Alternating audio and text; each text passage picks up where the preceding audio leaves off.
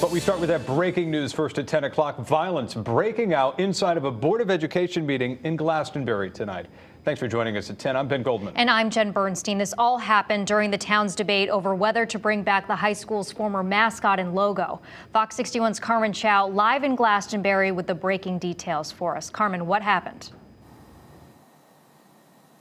And Jen, this meeting took a whole new turn. It was controversial to begin with. A lot of residents were upset the Glastonbury Board of Ed changed their tomahawk mascot and logo. Now, after public comment, the board announced a 10-minute recess, and shortly after, that's when a fight broke out between the board member and a resident. The entire incident was captured on a cell phone. Take a look. Teen? What are you talking about? Why are you? Whoa! Whoa! Whoa! Insane? He's 16. What are you, 16 on the board?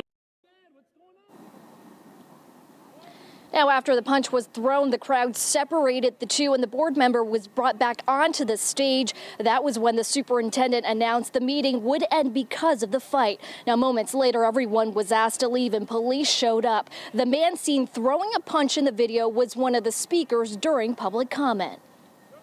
Your time is up. You're not paying attention.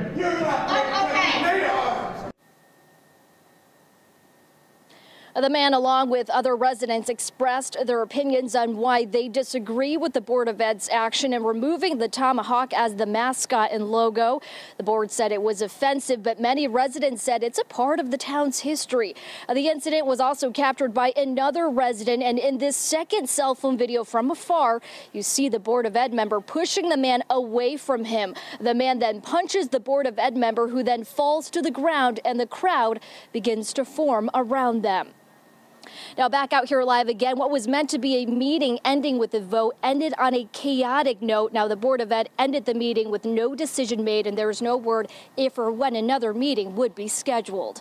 I'm live in Glastonbury. Carmen Chow, Fox 61 News.